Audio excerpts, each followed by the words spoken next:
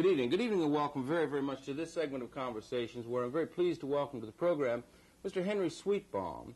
Mr. Sweetbaum is an investment banker. He's an American, but he's been living in Britain for many, many years now, so he has a unique experience as far as business practice is concerned.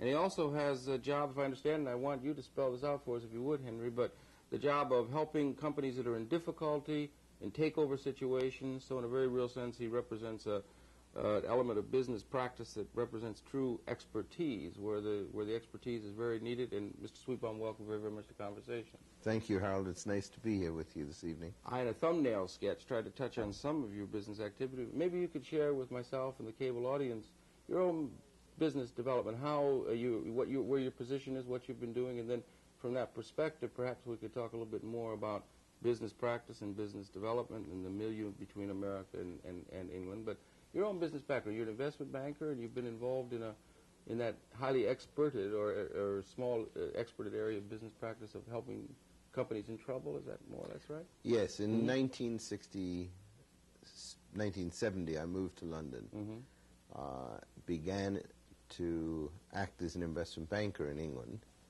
and the clientele that developed for me was naturally the clientele that needed a higher level of personal expertise and involvement than they could get from the major merchant banks. Yeah. So the evolution of my work initially began in the troubled company and then evolved into larger and larger situations, both where companies needed rescuing and also where just some rehabilitation was required for a business that was perhaps had seen better days. Yes, And that does call for a business and management skills that might be on the ken of some people that are more well-established in moving businesses and so forth, filling in within a large bureaucratic system or something. It's an outside consultancy and a capability to see and help companies from the outside in a way that's rather unique and highly specialized and very, very important in those delicate situations. It doesn't really happen from the outside. What happens basically is that you first become involved in the company, perhaps as an outsider. I spent 6 years as chairman of the board of a British government-owned company in the computer business that was being rehabilitated. And the first 3 years, I was non-executive chairman and spent most of my time outside of the company. For the last 3 years, I became executively involved because the company needed more time, more help than you could really give it as an uninvolved or a partially involved chairman. I see. So that is a distinction. But the point is, it's a specialized skill in a certain sense. And you've been involved in a very large-scale project, if I may, with the Wickes company, which is, maybe you could share that with us, if you would. Or? In March of 1982, shortly after I left the government company, Sandy Sigaloff, who's chairman of the board of Wickes, called me in London and asked if I would work with him on the rescue of the Wickes companies, which became the largest corporate reorganization, non-railroad reorganization in the history of the United States. When Wickes went into Chapter 11 in April of 1982, the company owed the banks $1.1 billion and trade creditors approximately $500 million more. So, as you can see, there was a lot at stake. And at that point, they called you in, or called Mr. Sigaloff and you in? Well, Mr. Sigaloff went in as chairman and chief executive in the United States, and he and I had worked together on the reorganization of Daylin company in 1972. I see. And because we had worked together successfully, I was asked to help on the Wickes case. And since 1982, I've been chairman and chief executive of Wickes International Corporation, which is the international holding company of the Wickes Group. With numbers in that proportion, that was a tremendous challenge, I should think, as you confronted it initially. I mean, it was a tremendous challenge, and our wives have called themselves the Wickes widows ever since. So the challenge is really not only to me, but really, when you do one of these, to the whole family. Yeah, because it's an all-out commitment. Things have to be done not in unusual ways, if that's the right term, but with a great deal of dedication, a great deal of time, and it's a difficult task. The difference between managing an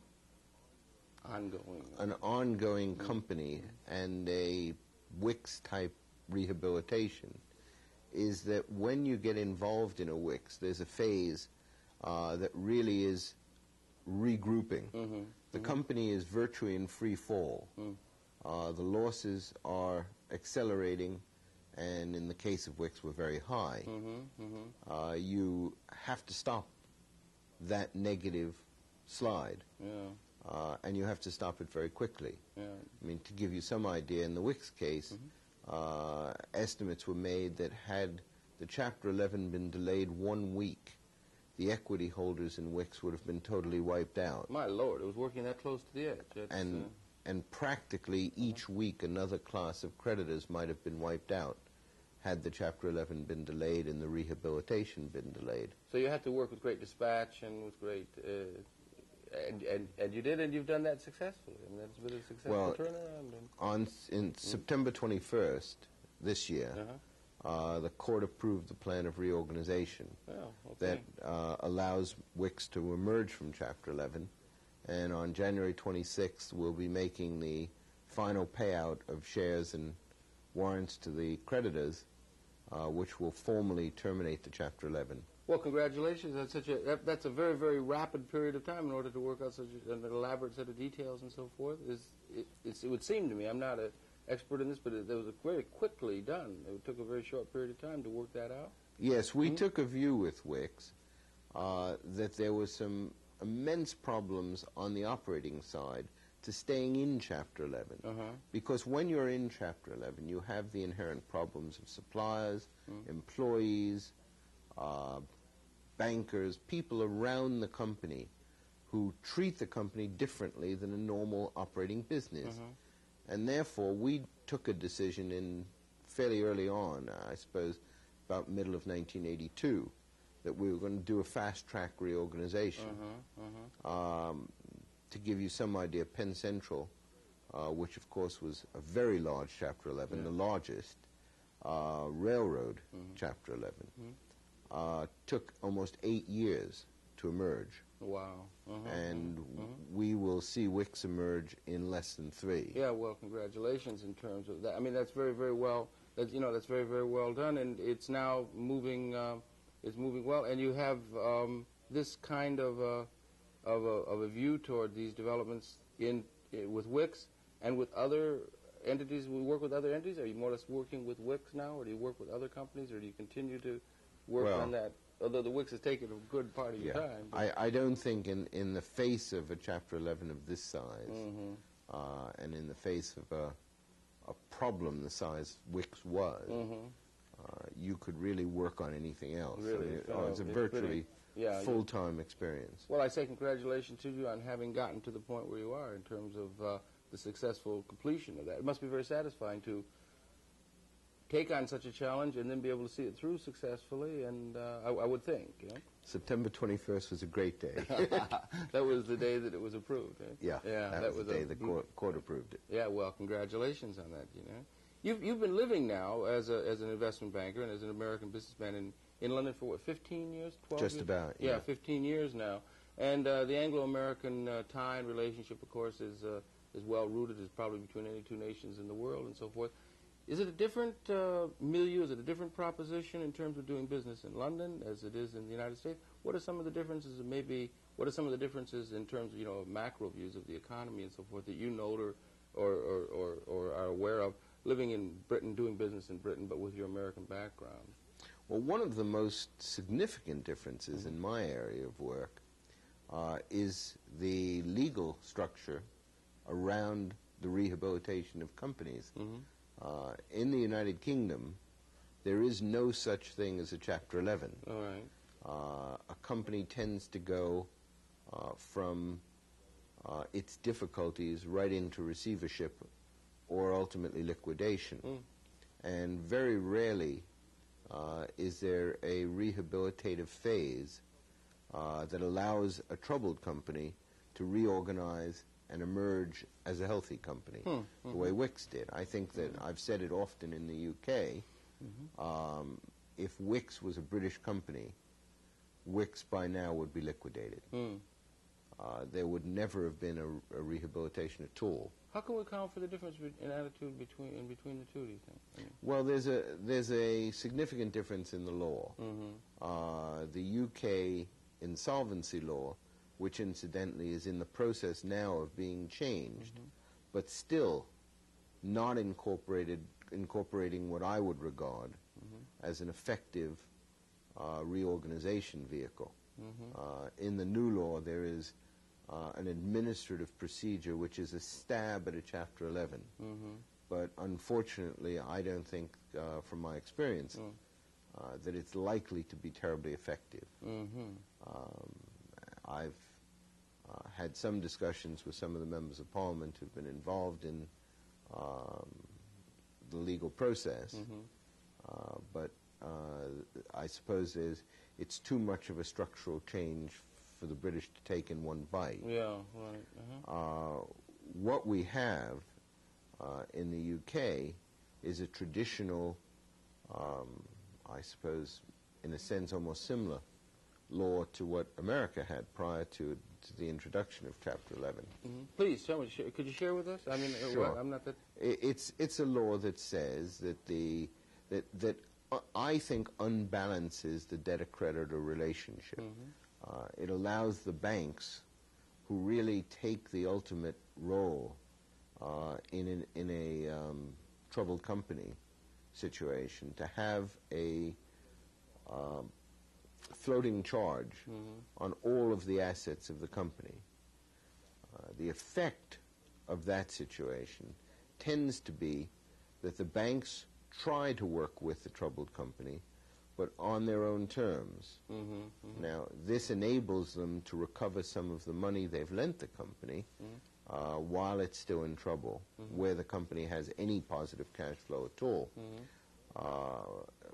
And then, when there's no hope left, the bank uses its floating charge to bring in a receiver who acts generally as an undertaker and either breaks up the parts through sale, or, if it doesn't prove possible, brings in a liquidator who ultimately just liquidates the business and the assets. Therefore, there's no pressure, there's no driving force behind recovery or rehabilitation. Or to particularly encourage in the same That's kind of way. right. Yeah, right. And of course, the sad thing is that in an economy with high unemployment, remember, Britain has, what is it now, about 12% unemployment, over 3 million unemployed, where you would hope to see rehabilitation of troubled companies. Surely. There's really no effective provision to accomplish that. You looked at a map of the United Kingdom after the last election, and you separated the map into two colors, blue and red, representing the Conservative election and the successful Labour candidates. What you would have is a line across north and south of the United Kingdom, with the north of England and Scotland virtually red as a block, Wales primarily red, and the south of England up through part of the Midlands solidly blue. Okay. And that difference reflects what you call the sunrise and sunset industries. In the north, Scotland and Wales, where you have the traditional steel, coal, shipbuilding, heavy steel fabrication centered. You've got very high unemployment. There are areas of Wales and areas of Scotland with over 25% unemployment. Good heavens. And in those areas, if you didn't have the welfare state, you probably would be in a situation of civil unrest. Yes, right, right. the welfare state has kept, has played a positive and a negative role, because in one sense, it's kept the people where they are. First of all, of course, you have a much stronger sense of tradition in the UK. Yes. People don't relocate. They live where their grandfathers, great-grandfathers, great-great-great-great-great-grandfathers lived. They tend to do that more so than, of course, here. They don't easily move. Right. And you also have another situation. Because of the welfare state providing low-cost housing tied to a locality, you get many people who would like to relocate for a job but can't. Because it's too good a deal where they are? Well, they can't get another one. I see. If I live in South Wales, around Port Talbot, where the British Steel Company used to have an enormous works, still has a very large one, but has laid off lots of people, and where the coal mining industry has reduced employment very considerably. And because of that, you have very high unemployment. You would think a Welshman from Llanelli would pick up and move to a job in southwest London where there's 3% unemployment. Yeah, it's sort of an analogy between the Sun Belt here in the United States and the Northeast and so forth. Yeah. But they don't move. They do not. The difference is the Welshman stays in Wales and stays on unemployment. He's had some generations in time going back, and he would stay there. And partially it's tradition. Yeah, right. And that's very hard to break. Surely, yeah. When a person can go outside to the local churchyard and see where 20 of his ancestors were buried, you know, he just doesn't pick up and move so easily. Right, it's quite true, yeah. The other problem, of course, is that he's probably living in a council house which is being supplied by the local authority for, say, £8 or £10 a week. Now, if he moves to southwest of London and he can't get on the list for a council house for a number of years, then he suddenly is faced with paying a market rent, which in that part of England is very, very expensive. Right. And clearly he couldn't get a job that would allow him to pay the rent.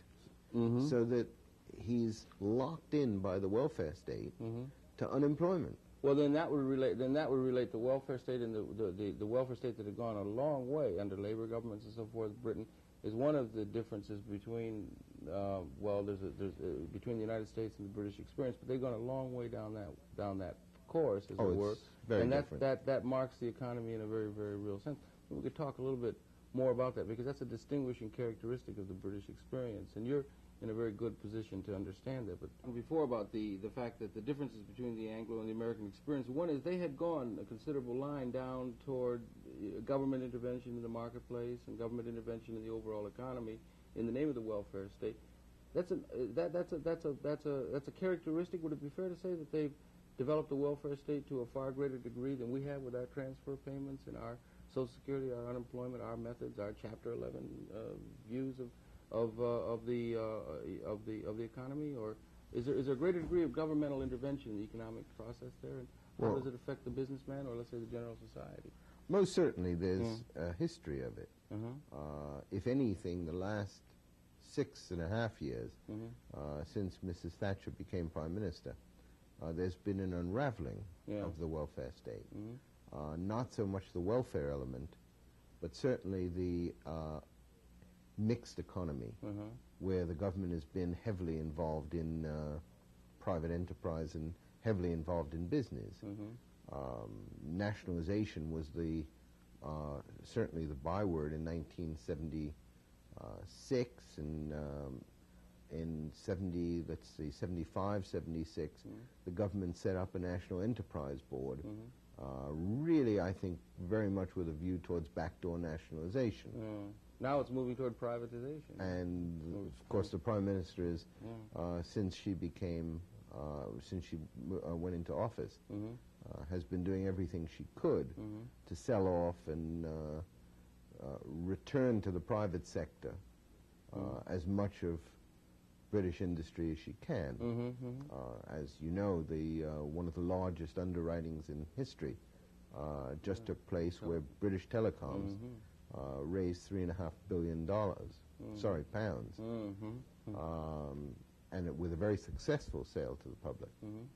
And I think she will use that as a justification to continue to drive companies like British Aircraft, British Airways, back into the private sector, or at least 50% into the private sector. It sounds somewhat similar to our situation with Mr. Reagan in the political sense. Now, Mr. Reagan favors the private enterprise situation and is not so well disposed toward, traditional government intervention. So we have an analogy between the two. I think they would both describe themselves as rather conservative. Yes, right. We have that. It's a thing. But in Britain, I mean, they have the rebirth or the recapturing of the entrepreneurial spirit, the developing of new industries, and that sort of that thrust or that kind of thinking. Is it alive and kicking and well in Britain? Harold, the entrepreneurial spirit, or what's the fate of the prognostication for the entrepreneurial development of new sunrise industries? I think, Harold, it's happened.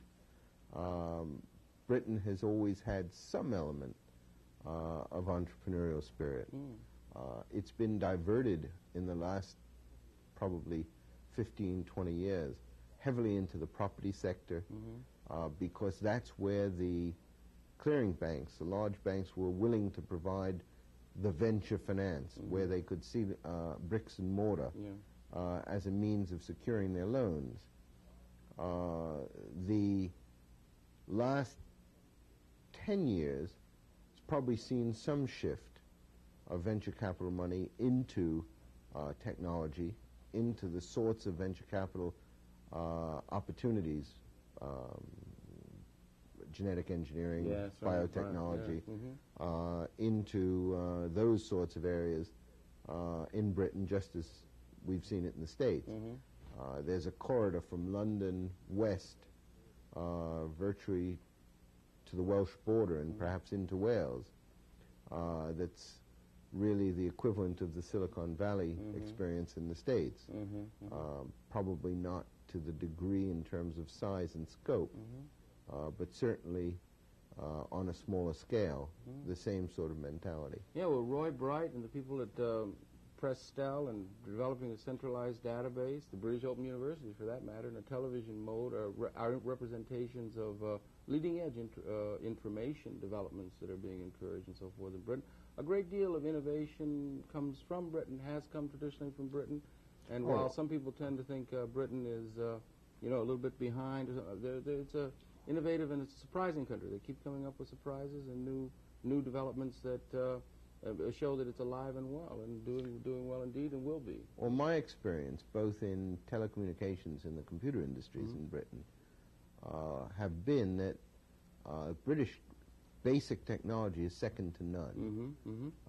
There's certainly, it's a country that's always at the leading edge. There's a tremendous quality of academia, both technically and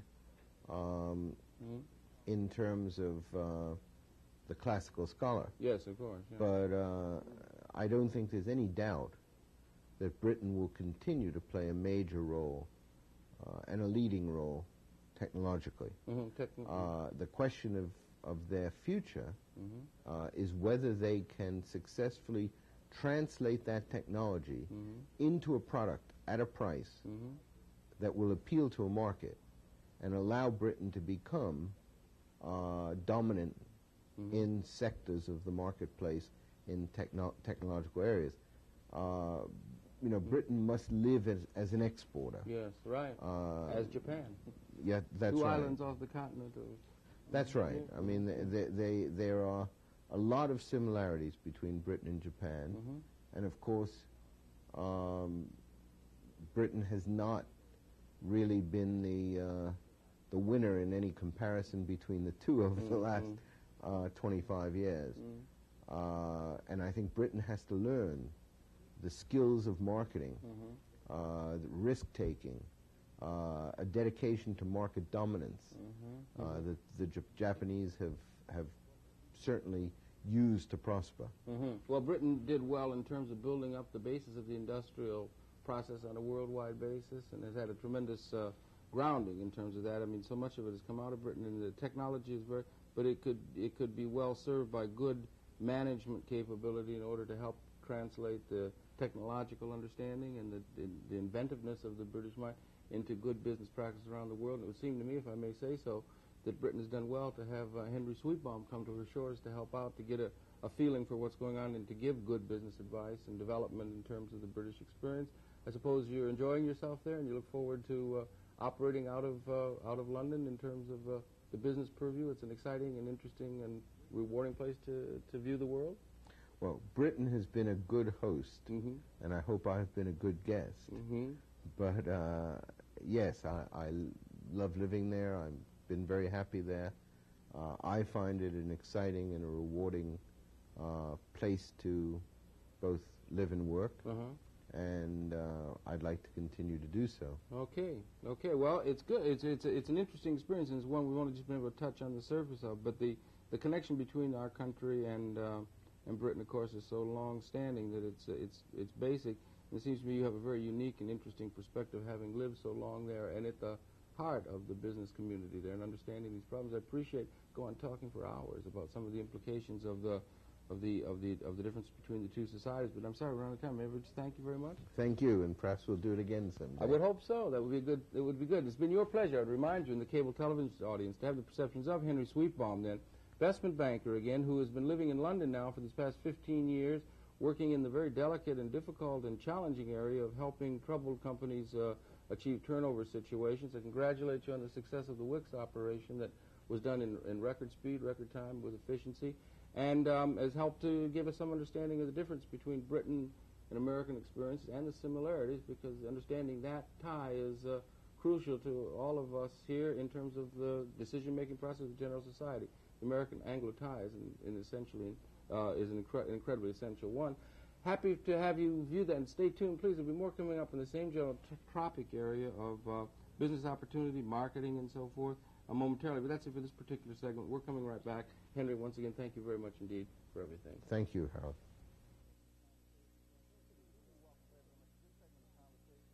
Good evening, welcome very, very much to this segment of Conversations, where I'm very pleased to welcome to the program Mr. Victor Kiam.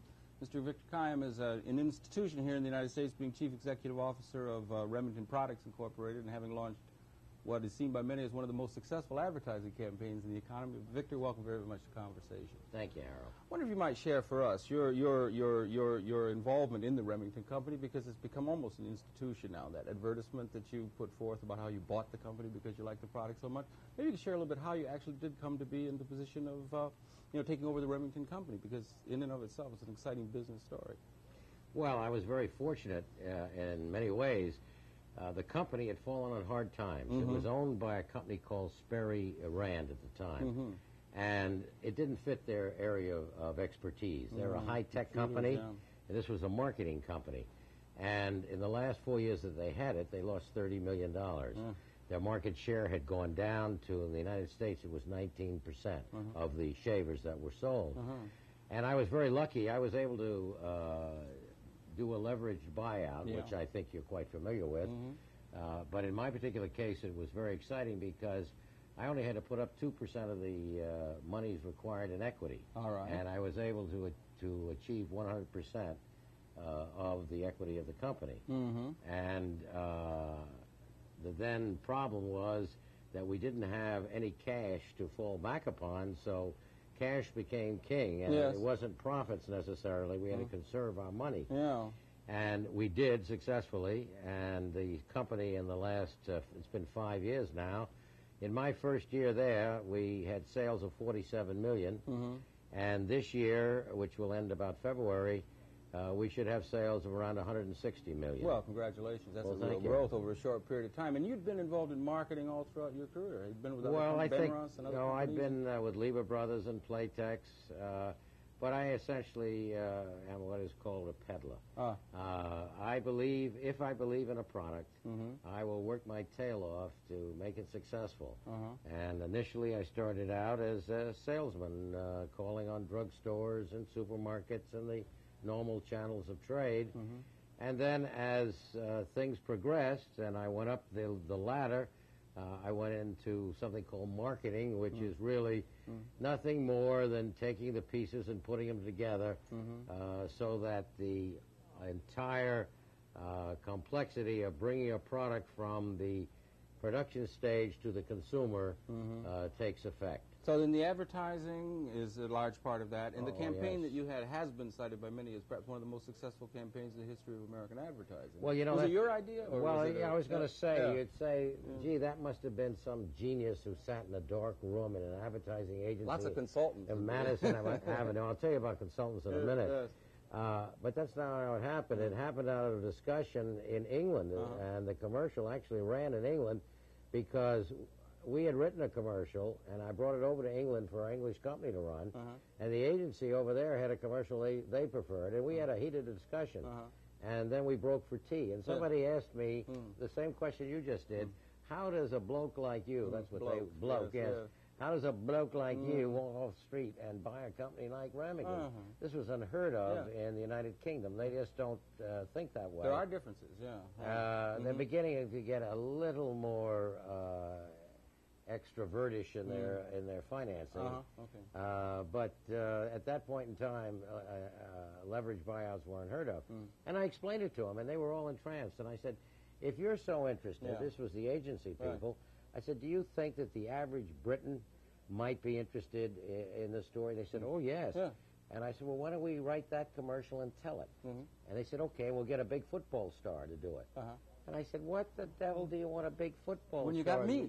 Well, how could he tell the story that I liked the product so much, I bought the company, which is really what happened. I fell in love with the product. And that's really true. That's really true. And,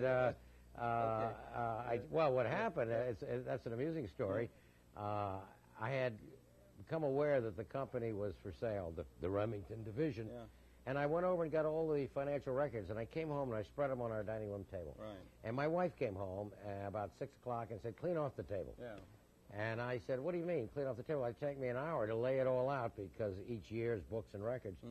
And she said, well, I don't want to eat in the kitchen because it's hot and it's smelly, so clean off the table. Well, I don't know how it is in your house. I understand. But this is not a major decision. This is one she makes. I make the decisions whether or not we should lend money to Tanganyika as a nation. That kind of stuff is in my bailiwick. But this was hers, so with a sort of sheepish and hangdog look, I took those books and I began piling them on a chair. She says, what are you looking at anyway? So I looked at her and I said, the Remington Consumer Products division of Sperry. She thought for a minute. She said, they make electric shavers, don't they? I said, yeah. She said, how could you possibly buy that company? You've never used an electric shaver in your life, which was true. So I gave her my steely-eyed look, and I said, honey, I was in the brassiere business for 12 years, and I never wore one of them either. That's good. So she went out the next day and bought me a Remington, and I flipped over because I had never believed an electric shaver could shave clothes. I knew they were comfortable, I knew they were convenient, I knew they were easy to handle, no mess, but I didn't think they shaved. And I just fell in love with that darn product. And you really did. I really did. And then that was probably very bad because then I might have been able to make a better deal, but I was so anxious to get the company. And I was so lucky they just brought that product out. And the prior management had said, this is a great product, but the carpet boy said, look, for 10 years, we've been suffering with this division. We want to get rid of it. So we're going to sell it anyway. So I got that terrific product, and I got the Remington brand name and worldwide distribution. And then the advertising started in England after that discussion, and we went, at the agency, went in the back room, wrote a commercial, and that commercial, 85 to 90% of it is what you see on the air today. That's right. And it runs in 31 countries now, in 15 languages. Really worked. It really has. And you had the creative input on that, really. It was your idea? Well, it was an idea that was sparked in England. And what's happened, which is amazing, is that our sales, our first year sales worldwide in units were 1,200,000 and some odd thousand shavers. And this year we will sell about 4.5 million shavers. So it's almost a fourfold increase in 5 years. Is that ad work in other markets and so forth? Oh, yes, the same one. Same one. In other languages? Yeah, I do them all. You do it it comes out your voice is in another language or something? What do you mean my voice is in I do them. Oh, right. I sit in front of the camera and I say, yes. Bonjour, j'étais toujours de voter de rasoir à lame jusqu'à ma femme m'a acheté le rasoir électrique. Remington. Very good. Konnichiwa. Watashi ga Remington Microshine Shava da Taien Kiniri. Kaishiwo Kaitori Mashita. Enough? You can't. Yeah, enough. You don't want the Guten Tag? No, that's great. That's okay. good. That's really good. You learned all that. Well, I'm a linguist of 29 seconds. All right, you got it down to 29 seconds. Right? Well, that's what the commercial is. You go to 31 seconds, right. I'm shot. I see. Right. That's funny. But it is interesting. You said that you're as a marketing person that you had a faith in the product. That's important to have that. I mean, could you get as enthused about something if it was a little bit not? You know what I'm saying? You really have faith. You really believe in the product. That's important for marketing. I couldn't. You couldn't sell something that you didn't have a real faith in, and also it has to be a quality product. Yeah, if you came to me with a product, a necktie, and you said, I can make neckties for 10 cents less than anybody else can make it in the world. And better? Or not as good? That would be the question. Yeah, right. Is it better? Right. Otherwise, I wouldn't be interested. You wouldn't be interested no. unless it was something you could really believe in. Unless it was better, good quality. Right. It has to have a USP. Do you remember Rossa Reeves? Yes, I do. Vaguely, Rossa Reeves was a fellow who was the head of Bates Advertising, and he came up, Ted Bates and Company, came up with a phrase which I have followed, which I believe is very pertinent to selling any product. That's to have something in your product that no other product has. He called it a USP. What's that? Unique selling proposition. Okay, right. Now, in ours, we say it shaves as close as a blade or your money back. That's our unique selling proposition. Yeah, right. Either we perform or we give you your money back. And then we tell why, because it has two foils and powerful motor and all the reasons why it does shave as close as a blade. You now have responsibility for maintaining quality control and that kind of thing, and see any kind of improvements on quality and so forth that you would as chief executive. So you might not have had if you were in a marketing position for a product developed by someone else. Yes? No, it's not that way. Okay. In marketing, when you're responsible for bringing a product from the production stage to the consumer, you better darn well have control of the ultimate quality when it reaches you. You don't accept anything that's not full quality standards because you're responsible as a marketeer for placing it in the hands of the consumer. If it doesn't work, it's going to come back. And it's not just all a matter of what the bottom line shows in the end. It's a matter of a sense of what? Integrity? Is that the right term? I think that's what it is. Really it is. That's what it comes down to. I think if you've got to be honest with your public. We look at Remington. It's a private company. Yeah. But we've tried to create a company that's almost a family company. And the other thing that's unique about us is we're by far the smallest electric shaver company in the world as a corporation. Yeah, major. Well, we sell 1 out of every 4 electric shavers sold in the world. Wow. It's a lot. It is. And we have a volume of about 160 million. But some of our competitors are just enormous. Our biggest competitor is Matsushita that does about $50 billion. Yes. That's in a whole range of products. Yeah, that's rather large. Philips, which owns Norelco. Yes, right. And they just bought Schick. We're suing them for antitrust. Really? Yeah, because they bought another company because they're trying to put us out of business. Where do you sue them? And we sue them in the federal court. Okay. Yeah. You got to go to court to try to stop it, but it's definitely an antitrust situation. The case has been going on for almost 3 years now. Really? Yeah. But Philips is $22 billion. They make light bulbs, they make microwaves, they make a lot of stuff. Gigantic, yeah. Well, we're competing with all these people, and we're the only U.S. shaver company. There is no other. We're it. And we're competing on a worldwide basis against, in the environment of the strong dollar, too. Yeah, right. So it's a tough road, but we're winning. Yeah, do you think that's a good thing in a certain sense? You might have certain kinds of, like, almost entrepreneurial, or you can move quickly and creatively and so forth, whereas sometimes corporations that are so large and ponderous and bureaucratic might have a little bit difficult time moving with the alacrity and being able to pick up on a new marketing idea and so forth as maybe a little smaller company, one that's a little bit closer. I agree with that. You know what I'm saying? I think that's an asset. The spirit of entrepreneurs tends to get lost within large corporations, don't they, often? Well, today the large corporations are looking to more of a spirit of entrepreneurship. You know, the PC Junior of IBM and their whole personal computers were transferred out of corporate headquarters down here to Florida. That's right. And they set up a small group of 30 or 40 or 50 people, I don't know how many, to develop this product. Because they wanted an entrepreneurial entity that would not be swallowed up in the maze of corporate bureaucracy. It's a little hard to do within the corporation to do that, don't you think? Or If the chief executive makes a commitment that that's what he wants done, he can do it. If he says, well, we're going to do business as usual, we're going to have the same rules of ROI. You know what ROI, return on investment. Right, We're going to have the same rules of minimum pre-tax profits produced. Well, then you're never going to be successful creating an entrepreneurial environment. If you say, look, we're going to go in this business. I don't think we can make money the first 2 years. We're going to go into this business on an incremental cost basis, so that little business is not going to share the overhead of the chief executive, of the computer, of all of that. But let's get it off. Let's get it off the ground first. Make it successful, and then we'll worry about charging it with a heavier burden. Yeah, well, these would be some of the burdens or challenges that would confront anyone entrepreneurially who's developing a new company, a new product out of whole cloth in a certain sense. They'd have to meet those tests, and that would have to be done within the corporate structure, larger corporate structure. A little difficult because it's creative. But this last few years, and I think in the 80s, instead of the age of conglomeration, which occurred in the 60s and the early 70s. Today, I think it's the age of entrepreneurship.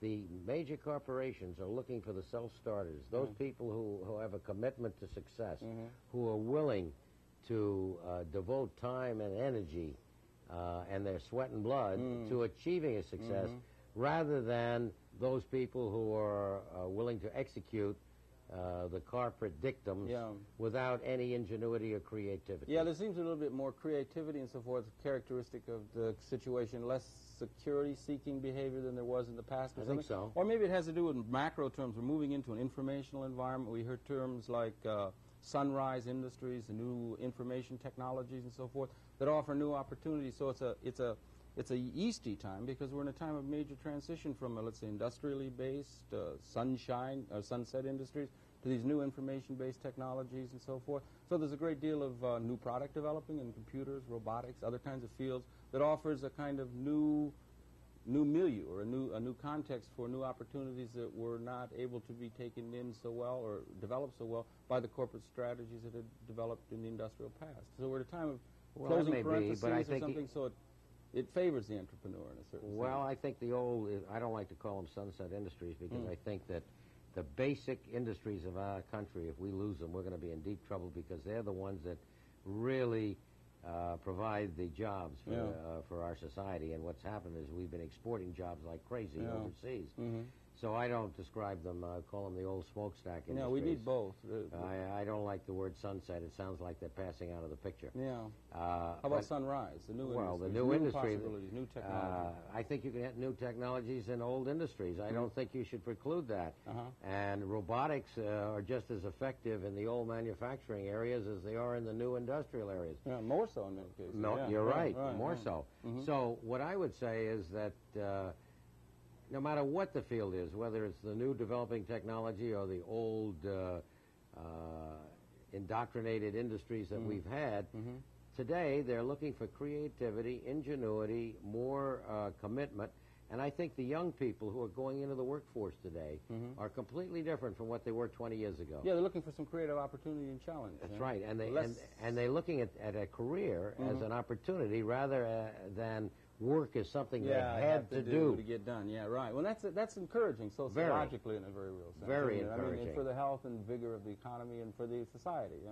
You're generally optimistic as you begin to look ahead in terms of the American I've never thought experience? that glass was half empty. I've always thought the glass was half full. Yeah. I don't think that you have problems. I think you have opportunities. I never say if we have something that's wrong, I say, okay, we got a lemon. Yeah. How can we make lemonade? Right. Okay. That's an idea. You know, that's nice. That's a nice line. It could be part of a campaign. Well, I don't think we'll take that as a campaign, but it's a philosophy of life that you don't give up. If, I have weaknesses. I have one very bad one. What's that? I won't give up. And a lot of time, I spend a lot of too much time on something that really can't make it, or even after we do make it successful, it really isn't worth that much to anybody. But I just don't, I won't quit. We developed one product, for example, which I'm very proud of, which from a financial point of view, I don't think any other company would have gone into, but we went into an electronic swimming pool alarm. which goes off if anything over 8 pounds falls in the pool. Good for you. Good for you. And we've already had some very heartwarming letters from people where we've actually helped prevent drownings. Absolutely. And we're not going to get rich on it. But I think that's a social product. I think that's something that's going to be to the betterment of the people. You do. You think that you got a responsibility? There's a responsibility on the part of business leadership to be thinking in those terms about products that might not realize the best bottom line performance, but have a value in terms of providing. If you happen to be services. involved and can find such a product, yes. I think also a businessman and company should be involved in their communities. They should be involved. We shouldn't just work for ourselves. See, if you look at Japan, the average Japanese person works for 3 people. He works for himself, his company, and his country. In the United States, up until recently, I think those things have changed. The average individual, when he went to work, said, why am I working? What's in it for me? Today, there's a little more a thought process about what's in it for my company. Because if I drain it, then my company may not survive. And I think the third part of it is that we've got to think about productivity for our nation so that we can be competitive in this world. Yeah, right, against the Japanese performance. Or others that are emerging in that way, in that sort of sense. You think it is that if we have a... you're familiar with ESOP, employee stock ownership plans, or generally expanding ownership, particularly among management and employees of a corporation, a sense of ownership of that entity of which they're a part, other than just wage earners, as an incentive toward increased productivity? Well, let me tell you what I did at Remington. When I got in there, the company had lost all this money. I was afraid that a lot of people, and they were, leaving because one guy walking in when you had a $5 billion company behind it, and they couldn't make it. How could one guy make it? I offered them the opportunity of the management at this point, a 6% wage increase, or if they would get no wage increase, or if we were profitable, we'd pay them 50% of their salary as bonus. Wow. And we were successful. They got that. Today, everybody in our company is on incentive. Okay. And the managers of most of our companies, overseas, et cetera, earn as much as 10% of the pre-tax profits. Okay. In other words, if they make $100, they get $10 of it. All right. And so they share in it. And that helps productivity or a sense of involvement in it. That it makes them feel... Contributes to a sense of human dignity in that which I don't know. Sometimes they're lost bureaucratic. No, I hate to tell you, but that's all just plain verbiage. That doesn't mean anything. It gives them a sense of ownership, of participation. It's mine. If I produce, I get a piece of it. Right. If I don't produce, I don't get a piece. Yeah, and traditionally in the American economy, way back, let's say, the beginning of the Republic, and that people were doing things of their own effort. What they created was theirs, but then it became to be where the ownership of large entities working on assembly lines and so forth, they began to lose some of that sense of participation. It was an alienating experience. Well, you had the us and the them. Don't forget, you had the so-called white collar and blue collar. What we've done at Remington is do away with any collar. We don't have a blue collar or a white collar. We only have one. We have no unions anywhere in the world, and all we have is the Remington collar. And everybody is in profit participation. They're on a profit sharing plan as well as a personal incentive plan. The fact that they have this employee ownership, or that incentive for the people in the company, made a big difference in terms of your company, and it's a good general advice that there be a sense of involvement on the part of people, that ownership and a sense of direct participation in the corporate activity, and that's a means for encouraging productivity as we begin to look ahead. Well, not only productivity, but interest and commitment. If you have a share of it, I think most people would like to own their own thing. I think so, right. You've been doing this show for, 10, 11, 12 years? 12 years, yeah. 12 years. Forever. But you feel a part of it. It's your baby. Well, it does, yeah. It even goes on to your own free spirit in a certain sense, doesn't it? I mean, a sense of ownership has that quality to it in a certain sense. Yes. Yeah. And you feel that, I'm working for the company, but I'm getting something out of it also. I'm participating. Yeah. And I think that's key to the psyche, to want to do it. You know, if you're in New York City, if you go around and you see how many markets, Korean markets, have opened up in New York. Beautiful. Aren't they beautiful? Most of them, most of the Koreans live above. They work 24 hours a day. They're open all night. Right. They have a commitment. They came from a very poor society, relatively, the standard of living. They've got an opportunity, and they're willing to work their tails off. Yeah, right. That commitment is really important. You know, almost in sociological or psychological terms, you get a sense of purpose of what you're doing. If you're engaged in something that gives you a sense of, real participation, purpose in life, then that really leads to a richer and fuller life. And don't it you think, also, rather than just sort of drifting definitely along without a sense of purpose or direction. You know? Well, I think too many people maybe are in, or at least alienation. I don't know. I think malaise. We had the term malaise. Remember, we used the term malaise. Yeah, you lose the term malaise, but I think that it comes down to a sense of accomplishment. If you do a good job and you're recognized, maybe not even financially sometimes, just by the fact that somebody says, hey, you did a good job. Yeah, right. That is worth X dollars to an individual, the recognition, the sense of accomplishment. Yeah. I look at us, and what I'm interested in is building a successful company. All right, fortunately today, I don't have to worry where the next meal comes from, but every nickel that this company makes, we pay no dividends. We reinvest it in the business. Yeah, reinvest it in Remington. In Remington to keep building it and make it stronger instead of taking the money out and consuming or something, or going and sitting on a beach somewhere. Yeah, right. I'm too young to sit on a beach. Yeah, so I wouldn't know what to do. I could go away on vacation for, at maximum, I would say 1 week, and I'll go stir crazy. Yeah, you will. You want to be engaged in the I want to do something. What if you're sitting on the beach? You could be thinking things through, maybe. Well, maybe how long can you think? Maybe, I maybe hear 8 days, maybe 8, 9 days. Listen, no. I think that's a wonderful panacea for you to say, well, you can sit on the beach. I can sit on an airplane flying for 3.5 hours and think too. Yeah, right. Well, you can think anywhere. You can think anywhere. So, I mean, if you want to use that as an excuse to get away and sit on the beach, go ahead, do it. I would just say, let yourself let up a little bit in that, because sometimes things come through when you're in a relaxed mode, and it's not all in that kind of way. Now, Remington, are you diversifying in Remington? And are you getting involved yourself, your own interest? I know you've got other companies you're interested in, other activities outside of Remington that you're interested in, entrepreneurially or otherwise, or maybe you share your own dimension? I think I've been a little too active in the last year. We acquired a necktie company that was going bankrupt, and as a matter of fact, when we signed the final papers, the sheriff had padlocked the door. This was in April of '83. And it employed about 325 people. We've turned the company around. We're now employing over 500 people. That's in Wilmington, North Carolina. I was too heavily involved in other outside activities. When I say too heavily, I became chairman of the U.S. Savings Bonds drive for Fairfield County for 2 years, and I didn't know it. I thought it was for 1 year. So in the second year, I also assumed the United Way leadership. And both of those took a tremendous amount of time, and they were both in the same year. And then I had the acquisition, and we also have another company which does business with mainland China, and we import jewelry from mainland China. We actually design it for them now, and we're the largest user of jewelry from mainland China in the world. Well, then that's it's called the Friendship Collection. If you went up Fifth Avenue, you'd find it at Altman's, Lord & Taylor, Saxford Avenue, Bonwood Teller. It's got not only national distribution, it's in Harrods and Selfridges in London, Old Printemps in Paris. Magnificent. The designs coming out of mainland China? Well, no, the designs, we do the designs, the labor is done there. Because they design, their designs are fairly stereotyped. Nobody in China wears jewelry. Oh, is that right? Yeah, I don't know if you knew that. No, I didn't. I'm not that familiar with it, I know that it's a tremendously interesting experiment that's going on over there. There's a huge market that's going to be certainly developed. Well, they won't let you sell it there. You have to buy it out for the outside world. So you've taken some of this interest in companies outside of Remington and so forth, but you want to keep a tight rein on that and keep that, and that's the main activity that you're involved in now. And I heard you say earlier on in the interview that you think it's important for people in those positions to do things like United Way and other kinds of socially responsible things. I think you have you think to, you can get too dispersed to where you lose track of you got to keep your priorities. I think next year if I do one of those outside activities, that'll be a lot.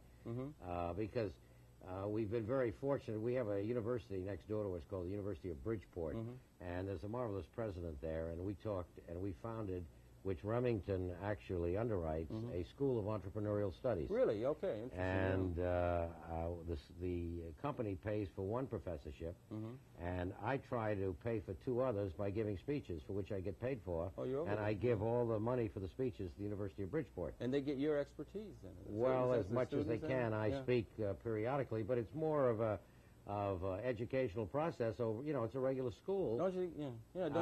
But I haven't got time that I can give a weekly course. Yeah, I understand. Don't you think it's good that the people who are learning that learn it from people who are actually engaged in the real world rather than just all theoretical? There's so much theoretical going on in terms of management practice or management schools and so forth.